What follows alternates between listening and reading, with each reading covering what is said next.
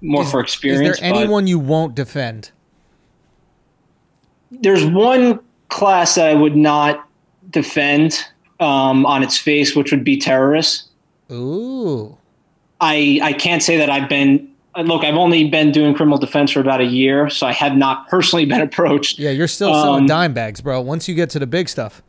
Yeah, I can't say that. Look, I can't say that terrorism would sit right. I'm from New York. I lived through 9/11. Yeah. You know, I've seen that, and I just don't. It'd be very tough to stand by someone that committed an act of terrorism.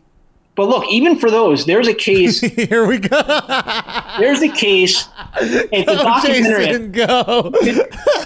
This is what I mean. There's two sides to every story. But there's I love him. Go. For the quarantine, for everyone that's quarantined, I think it's on HBO still. There's a documentary. It's called The Newburgh Four or something along those lines. Okay. And the FBI got some sort of hunch that these guys in upstate New York, not too far from New York City, were involved in terrorism, and they were planning a plot in New York City. And they set up a sting operation. They set up an undercover to go up there and kind of befriend these four guys, to learn about them a little bit. And these guys had guns and a few other things, but they weren't criminals. I don't think they've ever committed a crime before. And there was not much by way of a plan to actually commit any sort of crime of terrorism. But the FBI was so, engaged by this hunch that they had that they sent this guy up there, and he did.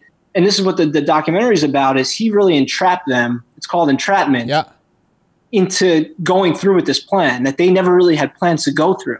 And I think they were convicted, and then they got out on an appeal, but it showed that they had no reason or plan to commit this crime until the FBI agent got there, befriended them, and said, look, I got these bombs in my basement. Right. I'm thinking about targeting this area. Are you guys in for this?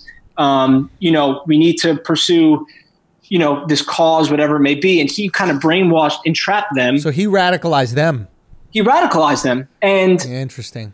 And that, it just goes to show that, the people at trial, the jury that heard that case, they probably didn't see that, and now the documentary sheds light on it, or the attorney didn't do a good enough job of showing that that's what happened. It's a tough thing to defend. That's the kind of case that I would defend. It looks like terrorism, but it's really not. I mean, he radicalized them the whole way. Yeah. So that's a good example that tied in. I know that documentary about the Newburgh case was pretty spot on, but look, in general, terrorism would be pretty tough to stand next to and defend, but there's a lot of good defense attorneys that do it. I mean, a lot of people just want to make sure that the person gets a fair trial, they get a fair disposition. A lot of it has to do with death penalty, which is more of a philosophical approach. I mean, there's death penalty attorneys that just take on those cases just because. Doesn't matter who it is. It doesn't matter who it is. The Boston Marathon bomber, right. Oklahoma City bomber. It doesn't matter who they are.